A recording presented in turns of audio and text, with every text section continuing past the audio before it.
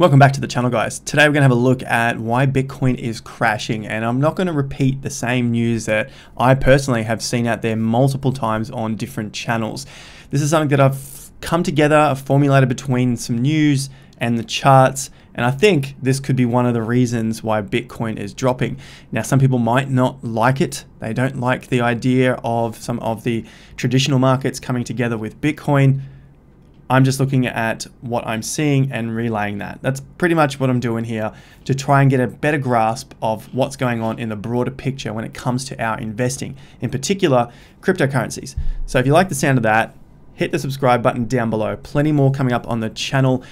Like the video if you find some value from it, and don't forget to hit that bell notification icon as well so that YouTube can notify you of these videos when they come up. Enough of me stumbling on my words. Let's check out the first section of the video. First things first, it's the coin market caps for the cryptocurrencies. Bitcoin 900 billion, Ethereum has now dropped under 200 billion, looking like an okay time again to pick up some ETH. Polkadot, Cardano back down the list, $35 and just a touch under $1 for Cardano. Total market cap 1.5 trillion. So I'm liking the look of a few of these coins at the moment. I don't know if this is the bottom, but it could look like some good times to be picking them up on the way down. So the first bit of news, which I see everywhere, is Janet Yellen says X. And then they relate it to the smashing of the Bitcoin price. Saying smashing smashes Bitcoin. Personally, I don't really care what Janet Yellen has to say. Now, of course, who am I? Some guy on the internet, so if I don't care what she says, but it does have an effect on the market, maybe it does. But I say I don't care because I don't think many other people really care what she has to say. And that's just my position as an investor. I've got to weigh up what's going on out there and how much weight I have to give to each of these events. What Janet Yellen says about Bitcoin and not really understanding it, I think it doesn't really have that much of a difference on the market, to be honest. People will say that she said something and then it smashed Bitcoin down 20%. I don't think that's the case. Moving on, what I do think the case is something more around what Meet Kevin has said. If you're not familiar with Meet Kevin because you're from the cryptocurrency space, he is a news commentator from the US, massive, does really good news. I love watching his stuff when it comes to understanding the Fed, and he says it in such a easy to understand way. And if you happen to go and check out this video, go and check out my comment, like it up. Anywho, basically what Kevin's saying in this video at the beginning of the video is around what the Fed is saying when it comes to inflation and increasing the interest rate. So they might be getting ahead of themselves to increase the interest rate at some point in the future, but the Fed says they don't want to do that because of the very high unemployment for the lower end of the market. Now, this is all getting across to the Bitcoin price in a sec, just needs a little explanation. Basically, the guys who don't get the jobs straight away as we come out of recessions, blacks, Hispanics, women. Now, I'm not taking any sides of politics here, left, right, I don't really give a stuff. That's why I'm in cryptocurrency. I'm more of the libertarian view, but besides that, we're looking at those groups don't get the jobs. All right, so they need to look after those minorities of the community to get them more work again, which means they're not going to put up the interest rates. However, if they keep printing money, then they look at increasing the inflation, and at least in the numbers, the inflation will increase year on year, even though the US Fed believes they need to have more inflation. So what does that mean? Basically, if you see numbers increasing, that there is inflation coming, then of course it's going to cause mass hysteria or panic to some of the markets to say that, wow, inflation is coming. What are we going to do? We've maxed out everything. We're buying everything up that we can. What's next? And then that also leads into some other concerns with should we raise interest rates. So although we know from experience that when the money printer comes out, more money is printed, and and basically more money goes into stocks and crypto and property, land prices, and then it increases, there comes a point where people start to think, or investors, hedge funds, whoever's investing in the market, start to believe that maybe we've done too much and interest rates will have to rise even if the Fed say it shouldn't rise, because unemployment is still so extremely high. And the figure quoted here was around 25% of people in those lower socioeconomics and those minorities, 25% of them are still unemployed, and the Fed's saying they're not going to increase interest rates until they are at least getting their numbers back to more normal levels, which the rest of the country's at around 7%. All right, so if you've got a bit of a grasp on that, then that has then led to the US markets dipping. Now let's take a look at the Nasdaq. Now the Nasdaq dipped around the same time that Bitcoin dipped. However, the Nasdaq topped out earlier than Bitcoin. So this was about a few days earlier. And then on our top, when I say our, I'm talking about Bitcoin, we topped on the 22nd. And of course that was around the weekend, and the Nasdaq's closed on the weekend, but the Nasdaq had a lower swing high. You can see where I'm pointing at here at the top of the page, just up here. So Bitcoin continued to move up over the weekend, and then as Monday rolled in and the Nasdaq came into early hours of trading before the day session, they had a nice spike down just here, 22nd of Feb, 4 p.m. We can take it right back, and then we can still see that the market is trending down over this period, while Bitcoin is also trending down. I'm going to scroll in a little bit so you can see where we're looking. Basically, we had a big spike down on the 23rd. The Nasdaq opens and then pushes down pretty strongly for the Nasdaq. It's no sort of loss that we see in cryptocurrency, but we do see around a 1% drop on that bar there. This is just an hourly chart. Now that came after this dip on Bitcoin, but maybe crypto was expecting a drop in the Nasdaq pricing, and the Nasdaq's continued to fall over this period. That Bitcoin has also continued to fall, and now Bitcoin has started to rise as the Nasdaq has started to rise. This is not an 100% look at the market, so you can't just say, well, Nasdaq's doing this, Bitcoin's then definitely going to do this. However, I do see a lot of similarities with these two charts coming into alignment together at times, but then at other times they are just not in sync. Look at this area just here. You can see that Bitcoin is bottoming out, whereas the Nasdaq is going on a bit of a rise. But we also see a little spike here and a spike on Bitcoin, slightly different times, sure. Then we see a drop into a low. So there's a weekend here. That's why the Bitcoin chart skips, because the Nasdaq doesn't trade on the weekends. Then it drops over into the 1st of February, we get a low, and then we both start to move out together. And this is where Bitcoin and the Nasdaq become more in sync until we reach the Nasdaq top, which was also a minor top at the time for Bitcoin. But notice that we head into a lower top for the Nasdaq.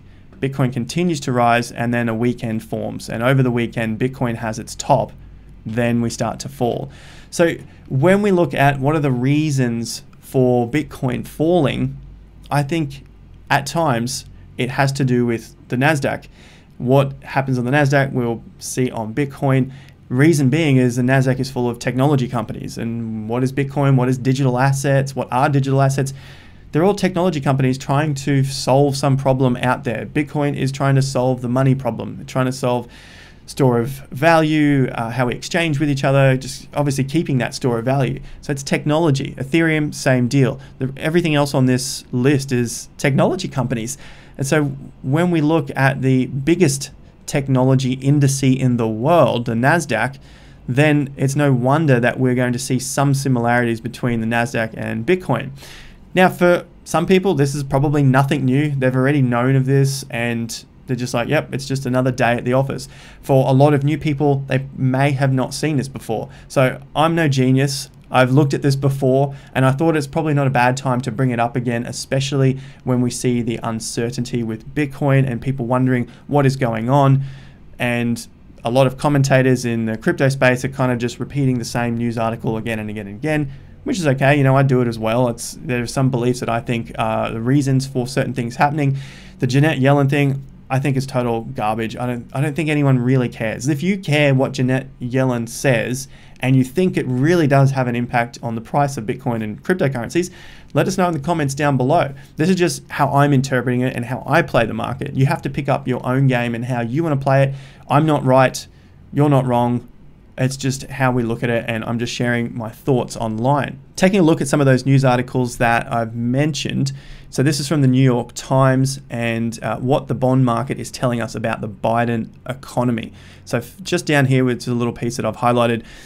We're at a place where the markets are starting to grapple with the question of whether there are trade-offs between more stimulus today and potentially higher rates and more inflation down the road. So that's said by Nathan Sheets, chief economist of PGIM Fixed Income and former official at the Treasury and Fed. So the main part I'm looking at here is trade-offs between more stimulus. So we know more money, yep, everything should go up, or potentially higher rates and more inflation down the road. So we get higher figures now, but then we're going to get higher rates, which then obviously will hope, well, the Fed's hoping will push the prices down if we go out of control too much, right?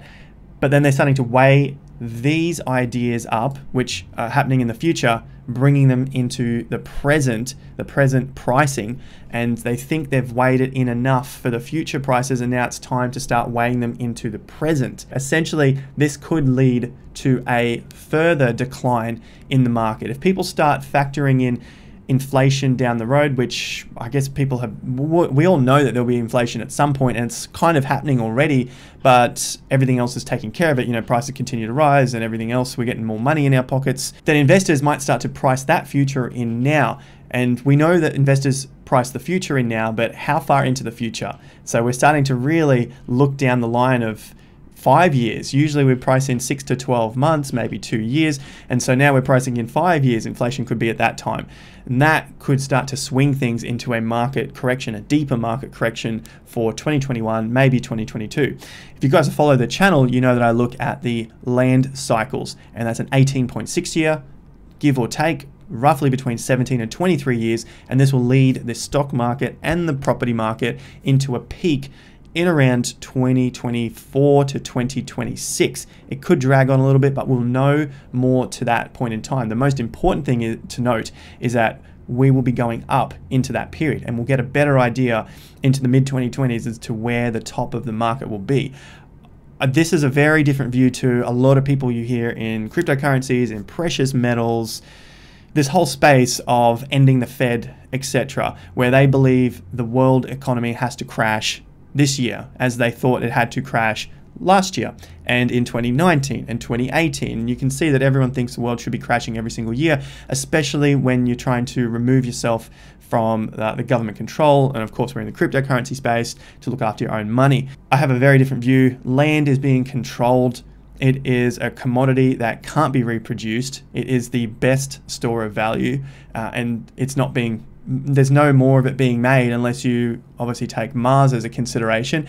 We know that's not going to happen for some time. So looking at it now, land is the best store, and that is what peaks us into the cycle. When all of the gains made in stocks, in crypto, businesses, everything you can think of, it all comes back into the land value. And once we really get a whole lot of credit, spike those land values, and no one's left to buy, that's when the market crashes. And that is due in around 2026 for the US economy. Australia might be a little earlier, but the US could drag us into 2026.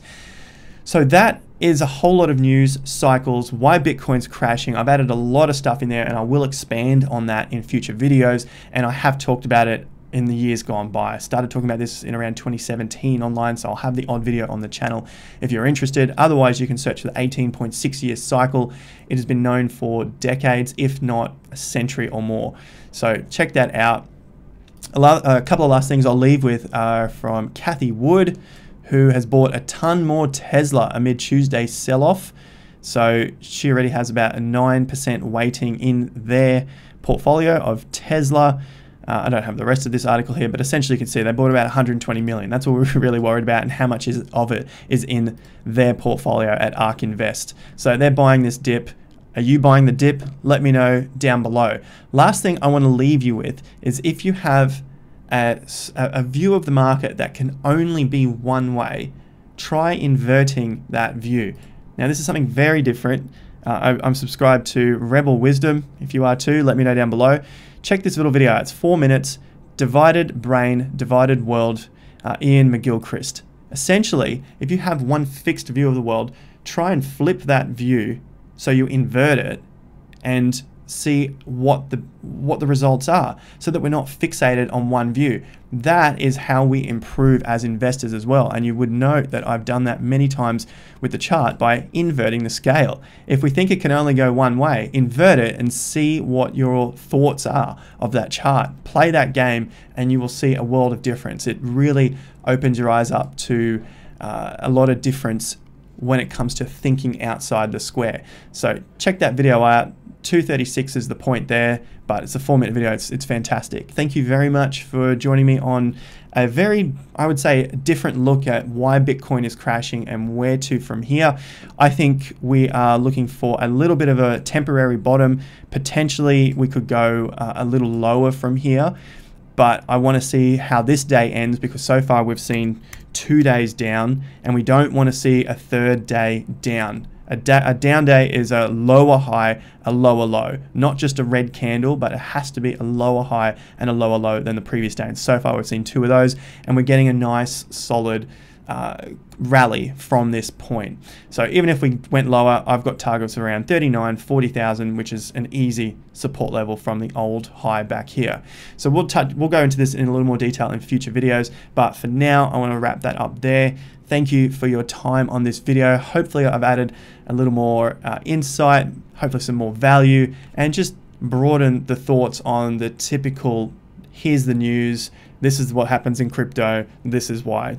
Another way to think outside the square for yourself and start to come up with your own thoughts of the market. If you found value, let me know. Hit that like button down below. Let's get the video to 1,500 likes.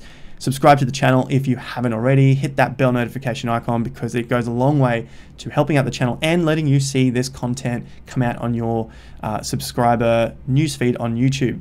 Follow me on Instagram. Link is down below if you want to stay up to date and do a Q&A. I'm doing daily Q&A over there, as well as showing you my retirement fund portfolio, which has been hit pretty hard over the last couple of days. We're at around 190,000 to 200,000 over there. So go and check it out. Instagram down below. If you want to trade, I've got links to SwiftX, Binance down below, and of course crypto.com and BlockFi if you want to earn interest on your cryptocurrencies, including stablecoins, while you wait for the dip to buy back a little more later. I'll wrap it up there, guys. You know where to catch me. Until next time, have more fun to get more done. Peace out.